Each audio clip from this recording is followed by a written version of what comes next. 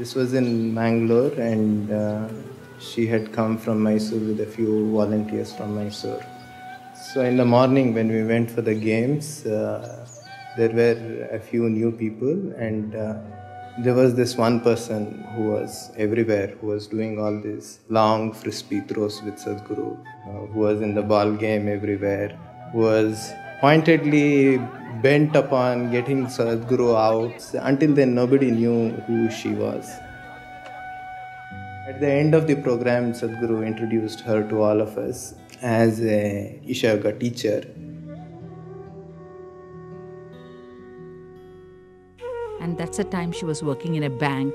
She was so aligned to Sadhguru and always being around him. I remember how she shared about her marriage. When I asked Vijji, how did it all happen? She said that when she met Sadhguru, in that very first meet, we knew each other. That's it, and that's marriage for me.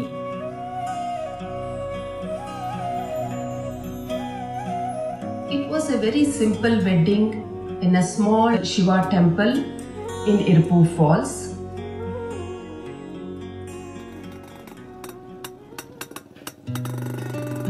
At that time, Sadhguru was, he was developing a farm. And everything that happened in the farm, she would know, she would be there whenever she could. He would spend half the month in his farm, another half the month he would teach a class, either in Hyderabad or in Mangalore or Coimbatore or Tirupur or one of these towns. Every weekend, Vijay would travel to the initiation from Mysore. When whoever knew Sadhguru or Vijay, they always knew them as Jaggi and Vijay. They were always together everywhere in everything that they did. They nurtured each other, played together, traveled extensively like gypsies. And such was their companionship.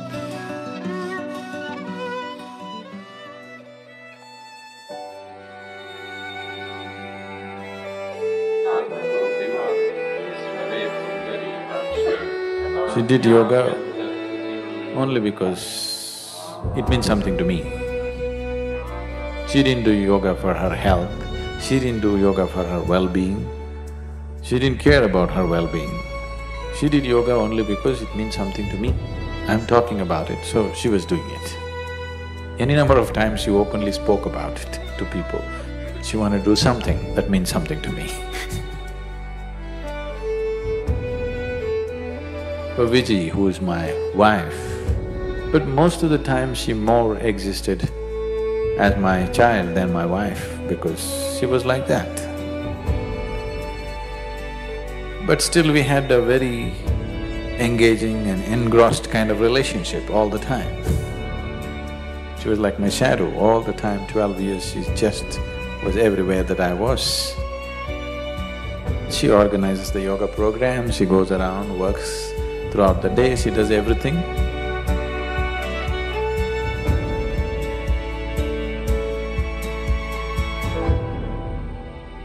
Every time that she saw Sadhguru off, it's not that she will say bye and she'll go back to whatever she was doing. She has to see him get onto the vehicle, she has to see him start, she has to wave, and she has to keep waving until he's out of sight. Even after 10-12 years after marriage, every day, almost every day this situation is happening.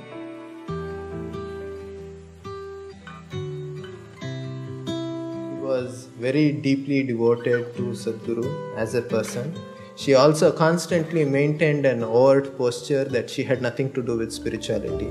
She was only interested in Sadhguru the person, who happened to be her husband, and that was her only interest.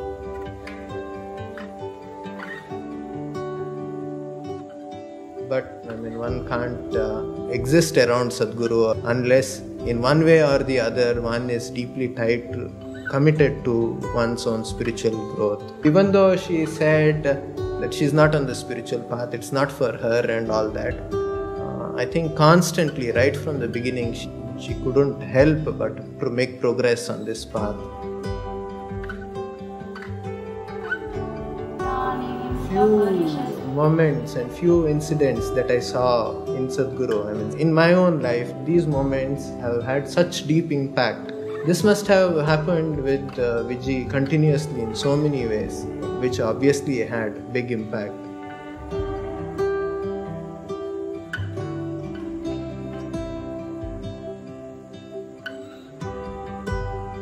She would go to any extent to kind of stand up for something.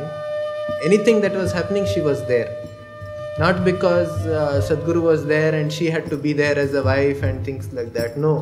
She felt it because she was also equally wanting that good things happen with people and people benefit from Sadhguru and make use of it.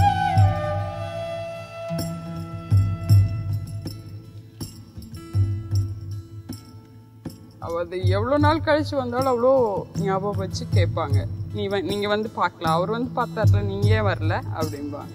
எல்லாருக்கிட்டையும் இவங்க கிட்ட பழகணும், இவங்க கிட்ட பழகக்கூடாது அப்படி கிடையாது. ரொம்ப உரிமையோட அன்பாக இருப்பாங்க.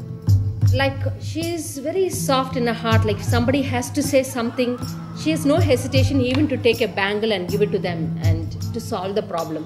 Very, very relatable and affectionate woman I have ever come across.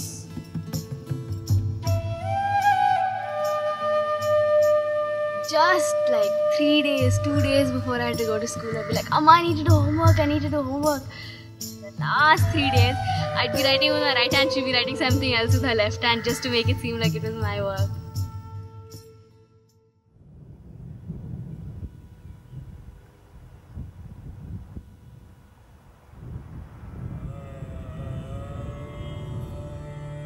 At times, Sadhguru has made this clear to Vijji in many ways that he never really, kind of uses this word or talks about it openly, but to her, he had communicated to her that his disciples, their well-being and what needs to happen to them, it was far more important than what his commitments were to her.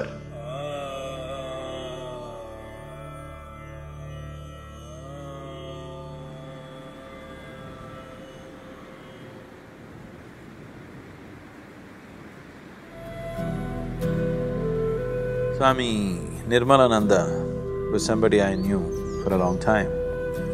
I have met him almost 20 years ago or more in a very strange kind of atmosphere, and ever since then, we've been little dallying with each other. 96 sometime early, we went to BR Hills, me and Vijay went there once. Radhe also was there at that time. We were talking to him and he said, next year, January, when the Uttarayana comes, I want to leave. I asked him why. He said, I've lived as a yogi, but I don't want to live as a rogi. I want to die as a yogi. He was asking me, I really not clear about how to leave. He had built a small samadhi for himself. Will it work? What will happen? This and that. That's the first time I opened up to a completely different thing, and I spoke to him certain details about what is it that stops a person from leaving, what is it that makes a person leave. Vijay was there, she was listening to all this and she burst out into tears and she cried and cried and cried. So I just ignored her and continued to speak to him. Then he was also weeping off and on and asking me questions and we went into great detail of many things which usually I've never spoken anywhere.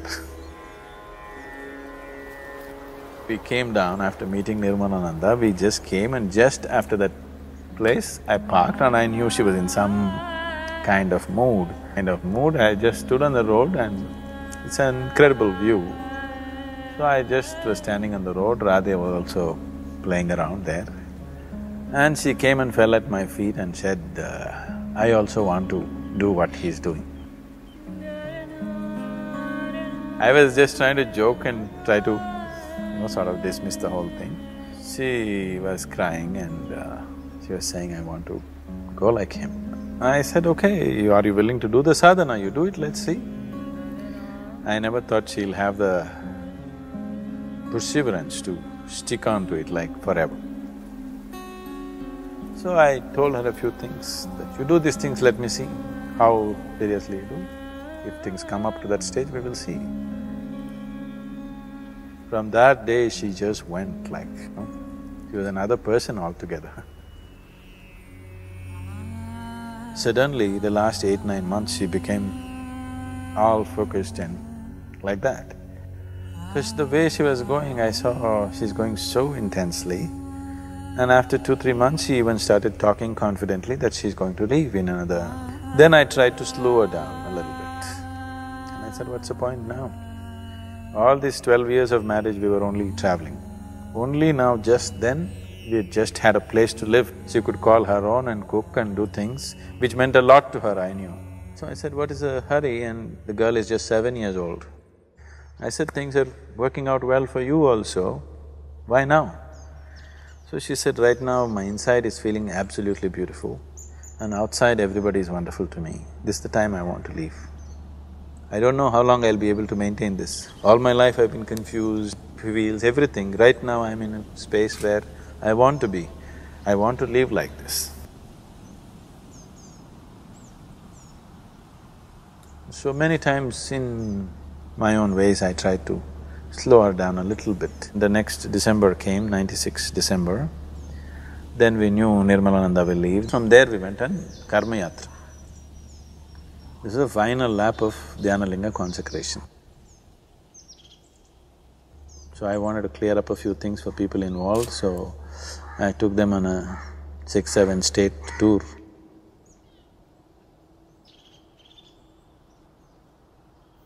I have nothing much to say. This 12 days trip is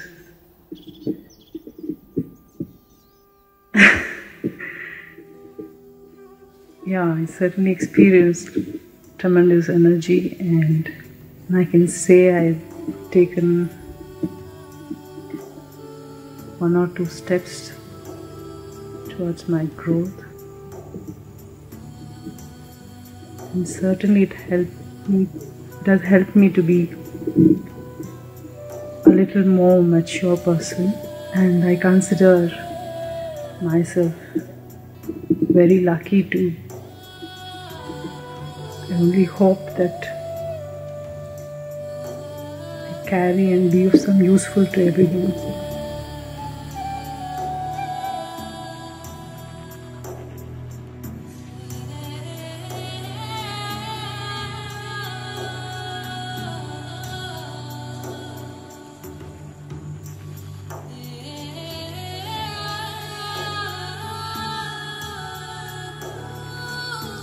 By now, after the Karma Yatra, she was all glowing like a full moon. People who saw those last few weeks, they could clearly notice she was like blown like a full moon. Then I had to tell them, she said she's going to go shortly. They wouldn't believe it. I said, that's how it is. December Paurnami onwards, she started serving the people. 3 Paurnami, she wanted to cook and serve and she wants to leave. Then on 21st, we dropped Radhe at school. And that's when she was talking to Radhe already that I won't be there after some time. The girl was just about fine, she didn't take that, and we came back 21st evening from Ooty. 23rd evening is when she left.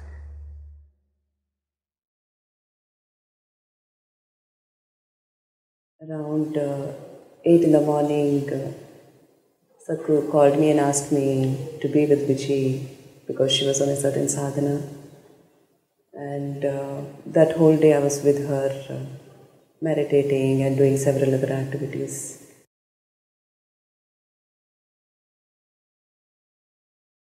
Shambho, Shambho, Shambho, finished. It was… Just before that she went out, about 6:11, 6:12, that's the time. About 6 o'clock, she went out, she wanted a rose flower. So she asked one of the brahmacharis to get a rose flower. They ran to the Vanaprastha ashram, got the rose flower and came. She held the rose flower in her hand, Shambho, Shambho, Shambho. Just 7-8 minutes, it was over.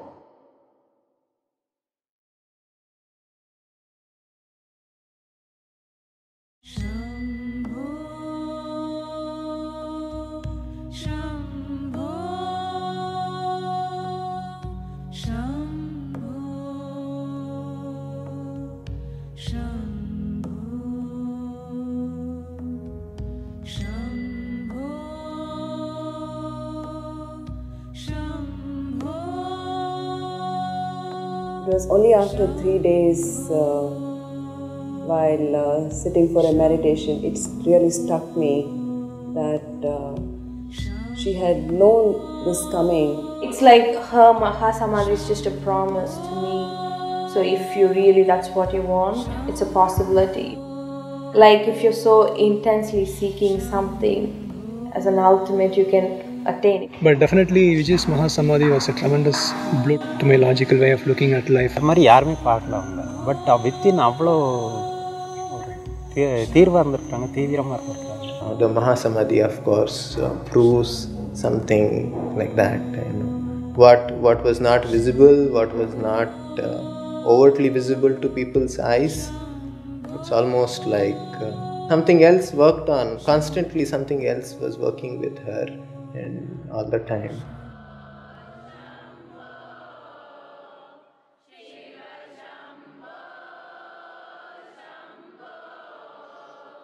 In the yogic traditions, held as a very sacred day, because many beings, either out of intent or just sucked into it, either chose or got induced into shedding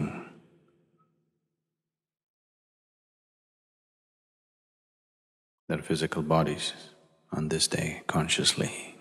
So many have done this in this tradition. Even here at Isha, we witnessed a great event where Vijji, who had neither any sadhana behind her, nor did she have any great knowledge, with the simplicity of her emotion and the intensity of her focus towards what she wanted, this happened too effortlessly.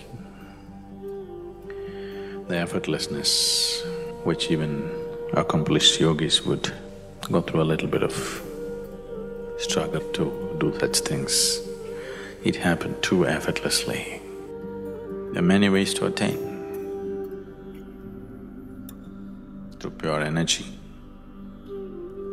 or awareness or absolute selflessness or through devotion.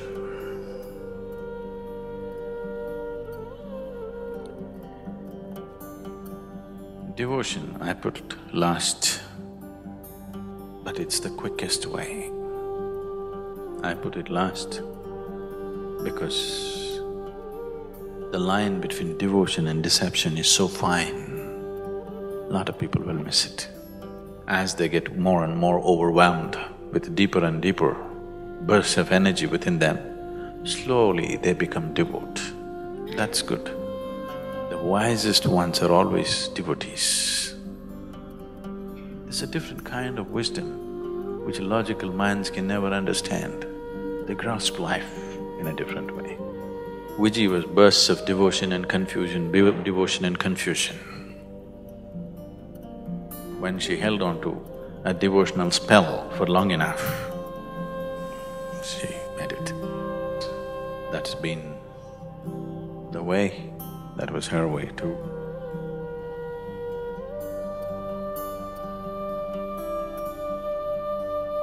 So 3 things that she would have been very happy and proud to see was the glorious way in which Dhyanalinga consecration happened in spite of her absence at that time, and of course everything else that is happening with Isha. And the last, but for her it wouldn't have been the least, is that her daughter has become a young woman.